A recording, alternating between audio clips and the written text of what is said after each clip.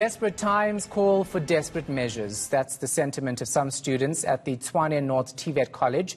Despite being NSFAS beneficiaries, they say they're struggling to get money for accommodation and allowances. Some say they're selling their bodies and stealing to survive. Mobile Madlala investigates. You have to go out early because you have to be on the streets, push your hand. The confession of a student who says he's despondent. He says crime is paying for his accommodation. And he's not the only one from the Tshwane North TVET College who is struggling.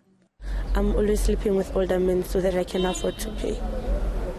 This NSFAS beneficiary claims she was told to get a boyfriend when she asked for her allowance.